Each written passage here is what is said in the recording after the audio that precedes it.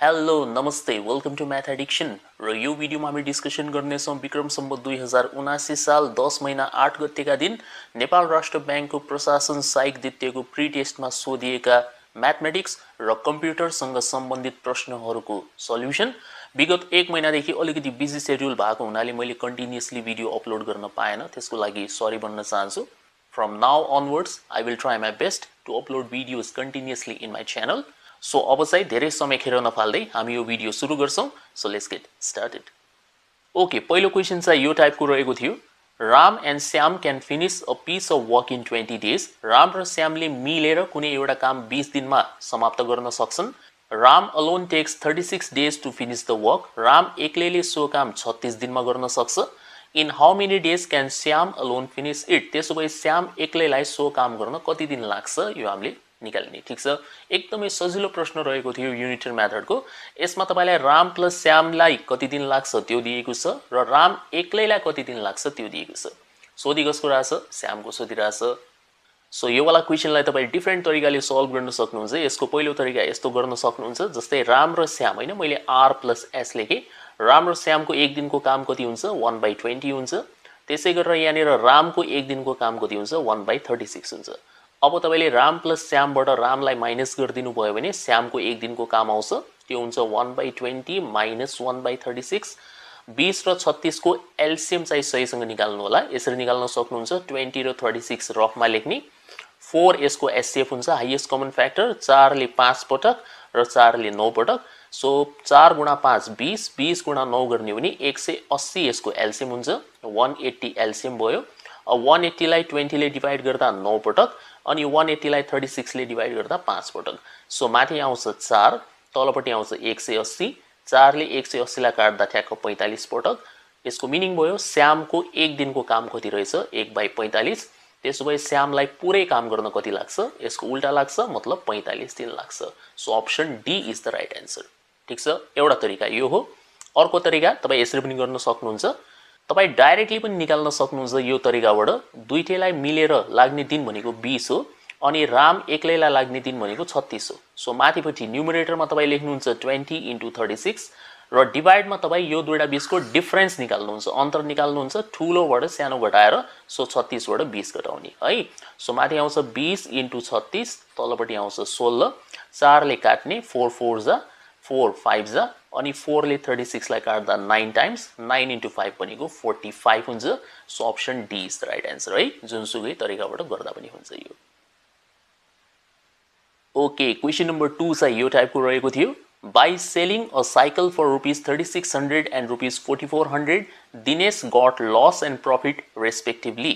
दिनेशलाई एउटा साइकल रु 3600 मा बेच्दा नोक्सान र रु 4400 मा बेच्दा नाफा हुन्छ भनेर भन्न खोजेको। ठीक छ, सो 3600 मा बेच्दाखेरि के भइराछ? उसलाई लस भइराछ र 4400 मा बेच्दाखेरि के हुँदैछ? नाफा हुँदैछ अथवा प्रॉफिट हुँदैछ। ठीक छ, if the loss and profit amount are equal, यदि नाफा र नोक्सानको रकम बराबर हो भने what is the cost price of the cycle? त्यसो भए साइकलको कस्ट प्राइस कति हुन्छ यो हामीले निकाल्ने। ठीक छ, सो कहिले पनि यस्तो टाइपको क्वेशन आयो जहाँनिर तपाईलाई दुईवटा सेलिङ प्राइस दिएको छ।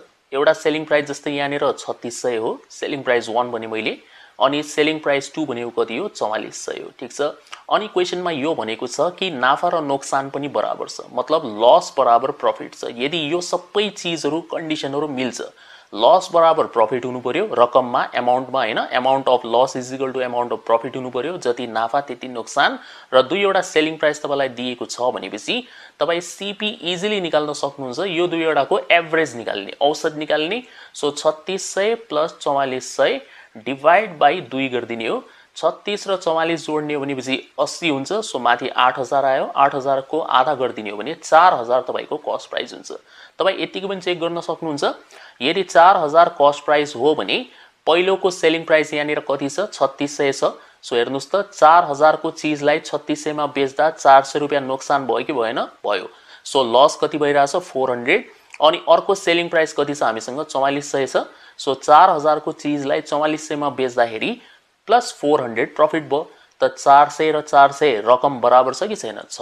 त्यसैले यो प्रश्नको कस्ट प्राइस कति हुन्छ? 4000। So option C is the right answer है त। एकदमै सजिलो प्रश्न। Question number 3. If the harmonic mean of 60 and n, harmonic mean भन्नाले हरात्मक मध्यक, so 60 र n दुईवटा संख्या छन्, यो दुईटा संख्याको हार्मोनिक मिन 48 हो भने n को मान कति हुन्छ यो हामीले निकाल्ने। सो यदि हामीसँग a र b दुईवटा संख्या हुन् भने यिनीहरुको हार्मोनिक मिन निकाल्ने सूत्र हुन्छ 2ab divide by a plus b, है यो वाला फर्मुला हुन्छ।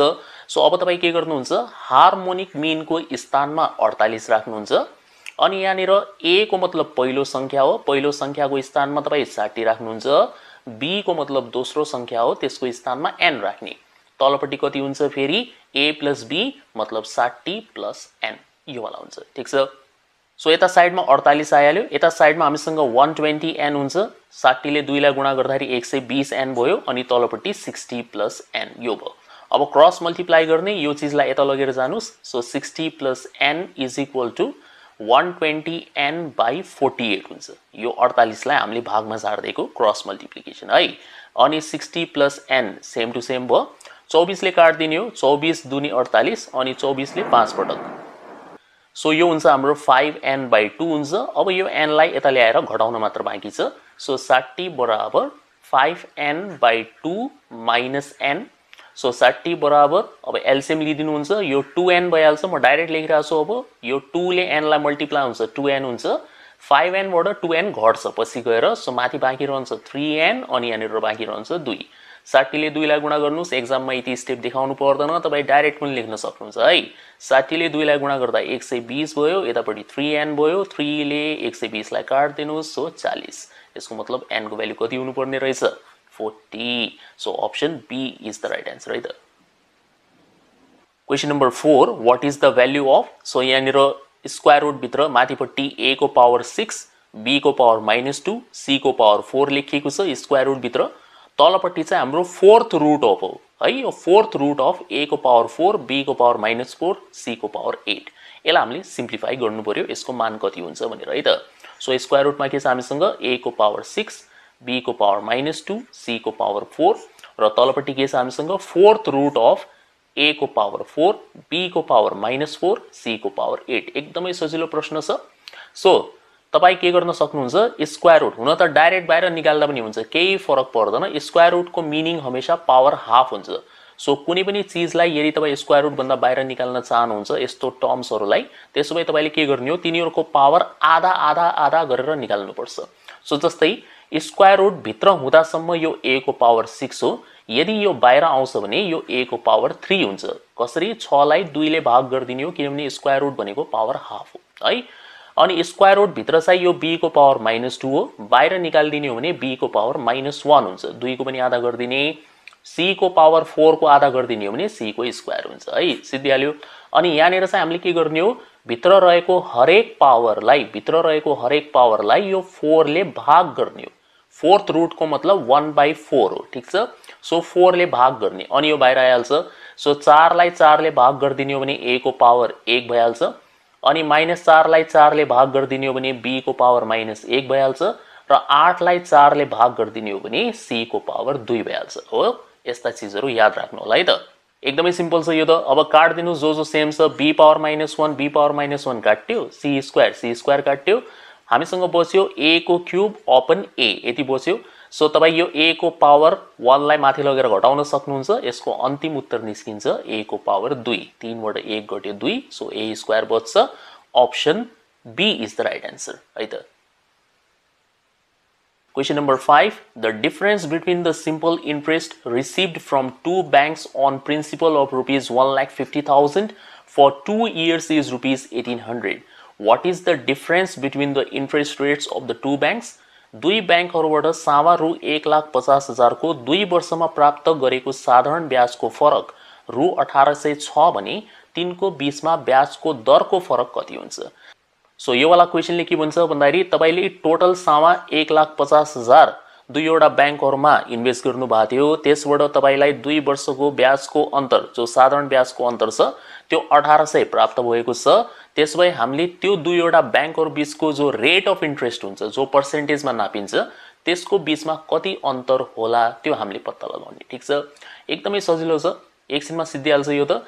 2 सालको ब्याजको अन्तर तपाईलाई दिएको छ 1800 2 सालको त्यसो भए 1 सालको ब्याजको अन्तर कति होला 900 होला साधारण ब्याजमा त युनिटरी मेथड चल्छ त्यसले 1800 लाई 2 ले भाग गर्दिनुस् 900 को अन्तर आउँछ 1 वर्षको अब जो यो 1 वर्षको अन्तर आएको छ 900 रुपैयाँ यो त भनेको रुपीज हो यसलाई तपाई पर्सेन्टेजमा चेन्ज गर्दिनुस् त्यही नै तपाईको आन्सर हुन्छ है सो कसरी गर्ने पर्सेन्टेजमा चेन्ज माथि लेख्नुहुन्छ 900 एक्जाममा के गल्ती हुन सक्छ भन्दाखेरि स्टुडेन्टहरु 1800 राखेर हिसाब गर्दिन्छन् त्यो हैन 1800 भनेको त 2 वर्षको ब्याजको अन्तर हो ठीक छ कहिले पनि हामीले डिफरेन्स निकाल्दाखेरि 1 इयर को निकालेर अनि बल्ल पर्सेन्टेजमा कन्भर्ट गर्ने हो सो माथि 900 लेख्नु तल लेख्नुहुन्छ सावा त टोटल 1.5 लाख नै हो 1,50,000 अनि मल्टिप्लाई गर्दिनुहुन्छ 100 ले यही के हुन्छ हाम्रो डिफरेन्स इन रेट हुन्छ है त डिफरेन्स इन रेट यही हाम्रो आन्सर हो सो अब क्यान्सल गर्ने 0 0 काट्नु पहिला अनि फेरि यो दुईटा 0 पनि योसँग काट्दिनुस् माथि तपाईको 9 बसिरहेछ तल 15 बसिरहेछ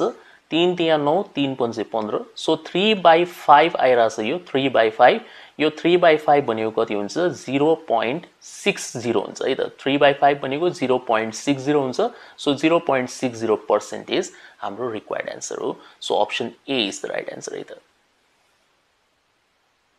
क्वेशन नम्बर 6 एकदमै simple which one of the following is the smallest fraction निम्न भिन्नहरुमा सबैभन्दा सानो भिन्न कुन हुन्छ यो हामीले निकाल्ने सबैभन्दा सानो है अब मैले यो भन्दा अगाडिको भिडियोजमा यस्ता थुप्रै क्वेशनहरु तपाईलाई सिकाएको छु कि कसरी हामी स्मलेस्ट लार्जेस्ट फ्र्याक्सन निकाल्छौं भनेर ठीक छ सो पहिला तपाई यो दुईवटा लिनुस् हैन a र b 17/21 अनि यता 12/15 यसरी लेख्नुस् अब तपाई क्रसमा के गर्नुहुन्छ मल्टिप्लाई गर्नुहुन्छ सो 17 ले 15 लाई गुणा गर्ने कति हुन्छ 17 गुणा 15 मानौ तपाईलाई अप्ठ्यारो लाग्यो गर्न आएन भने तपाई यसलाई यसरी गर्न सक्नुहुन्छ 17 लाई तपाई 15 + 2 लेखेर गर्दिनुस् है अनि 15 गुणा 15 गर्ने भने 225 हुन्छ 15 को स्क्वायर अनि 15 गुणा 2 गर्ने भने 30 हुन्छ 225 र 30 भनेको 255 हुन्छ कसरी आयो 17 ले यतापट्टि गुणा गरेर है यो लेफ्ट साइडको आन्सर हो अब राइट साइडको आन्सर निकाल्छौं हामी 21 * 12 मान्नुस् यो पनि तपाईलाई गाह्रो लाग्यो 21 * 12 गर्न गाह्रो लागिरहेछ भने तपाई 21 * 12 लाई 10 + 2 भनेर लेख्न सक्नुहुन्छ सो यो हुन्छ 210 + 42 त यो हुन्छ 252 252 अब दायाँ र बायाँ साइडमा कुन चाहिँ सानो छ 252 सानो हुन्छ 252 सानो हुनुको मतलब यो वाला फ्र्याक्सन सानो रहेछ हामीले सानो वालालाई सिलेक्सन गर्ने हो सो a र b मा यो b चाहिँ सानो निस्क्यो 12/15 सो तपाई 12/15 लाई एकछिन दिमागमा राखिराख्नु होला कि यो वाला सानो रहेछ तर a र b मा मात्र अब तपाई c र d को कम्प्यारिजन गर्नु c र d मा कुन चाहिँ सानो हुन्छ सो 11/14 छ हामीसँग अनि यतापट्टि 5/6 छ फेरि क्रस मल्टिप्लाई गर्ने सो लेफ्ट साइडमा आउँछ 11 गुणा 6 66 राइट साइडमा 14 गुणा 5 70 भनेर आउँछ 66 सानो हो मतलब यो वाला फ्र्याक्सन सानो हुन्छ 11/14 सो c र d मा 11/14 सानो अब हामी दुईटैबाट आएको सानो सानोलाई कम्प्यारिजन गर्छौं सो पहिलो सानो चाहिँ को निस्क्यो a र b मा चाहिँ कुन चाहिँ छोटो रहेछ 12/15 अनि c र d मा कुन चाहिँ सानो रहेछ हाम्रो 11/14 अब अन्तिम कम्प्यारिजन हुन्छ यो दुईटाको बीचमा है त सो 12 गुणा 14 यो त एकदम सजिलो छ 168 हुन्छ 15 गुणा 11 गर्दिने हो भने 165 हुन्छ है त सो कुन चाहिँ सानो निस्क्यो 165 यता साइड वाला सो यही साइड वाला फ्र्याक्सन मतलब राइट साइड वाला फ्र्याक्सन तपाईको आन्सर हुन्छ सबसे छोटो फ्र्याक्सन रहेछ 11/14 option C is the right answer है त क्वेशन नम्बर 7 एकदमै सिम्पल हेर्ने बित्तिकै यसको आन्सर थाहा भइहाल्छ यो त केही छैन 1 सेकेन्ड पनि लाग्दैन what is the LCM loss निकाल्ने हामीले x + y र x² - y² को x + y एउटा यो टर्म दिएको छ हामीलाई अर्को x² - y² दिएको छ जसलाई हामी x + y x - y लेख्न सक्छौं एल्जेब्रा को एउटा पपुलर फर्मुला युज गरेर a² - b² को सूत्र a + b a - b भनेर ठीक छ सो अब तपाईले यसको र यसको एलसीएम भन्नु छ एलसीएम भन्नको लागि सबसे पहिला तपाईले हेर्नु पर्छ कि यो दुईटामा साझा संख्या कुन हो साझा भनेको x + y हो यो टर्म साझा छ त्यसपछि बाँकी रहेको कुन छ त्यसलाई पनि लेख्नु पर्छ हामीले मतलब x - y पनि लेख्ने हो यसलाई पुनः गुणा गरेपछि x² - y² भइहाल्छ सो हेर्नुस् त अप्सनमा कहाँनिर छ यो अप्सन बी सो यही यसको राइट आन्सर हुन्छ है त अब पालो आयो कम्प्युटर सँग रिलेटेड प्रश्नहरुको यति सजिलो question RAM which is a type of memory used in computer is a short form for RAM जो कि कम्प्युटरमा लाग्ने एक प्रकारको मेमोरी हो यो चाहिँ कसको सर्ट फर्म हो कसको एक्रोनियम हो भनेर भन्दा हुन्छ तपाईले सो यो चाहिँ र्यान्डम एक्सेस मेमोरीको सर्ट फर्म हो र्याम है so option C is the right answer Question number 9. To ensure that data is not modified in unintended or unauthorized way is to maintain the dash of the information. कुनै पनि डेटालाई गलत मनसाय या unauthorise तरिकाबाट change गर्न नदिनुलाई के भनिन्छ भनेर सोधेको यो प्रश्नले त्यसलाई भनिन्छ integrity of information इन्फर्मेसनको integrity maintain गर्नु भनेर भन्छन् त्यसलाई so option C is the right answer okay यो भिडियोको last question number 10 in word भन्नाले MS word which of the following tools is used to apply same format yeah formatting to different character paragraph so अलग-अलग character या अलग-अलग प्याराग्राफलाई same formatting एकचोटी तपाईले कुनै ठाउँमा formatting गर्नुभयो यदि तपाई त्यो पुरै फर्मेटिङलाई कपी गरेर कुनै अर्को क्यारेक्टर या प्याराग्राफमा एप्लाई गर्न चाहनुहुन्छ भने एमएस वर्डमा कुन चाहिँ टुलको युज गर्नुपर्छ र यसको राइट आन्सर हुन्छ फर्मेट पेन्टर भन्ने so option A is the right answer है त ओके यो भिडियोमा यति नै म आशा गर्छु तपाईले एक्जाममा म्याक्सिमम क्वेशन्सहरु एकदमै सही तरिकाले सल्भ गर्नु भएको छ अब सेकेन्ड पेपरको लागि इम्पोर्टेन्ट क्वेशन्सहरु म आफ्नो च्यानलमा अपलोड गर्दै गर्नेछु तपाई त्यसलाई कन्टिन्युअसली हेर्दै गर्नु होला so thank you for watching the video C you soon in the next one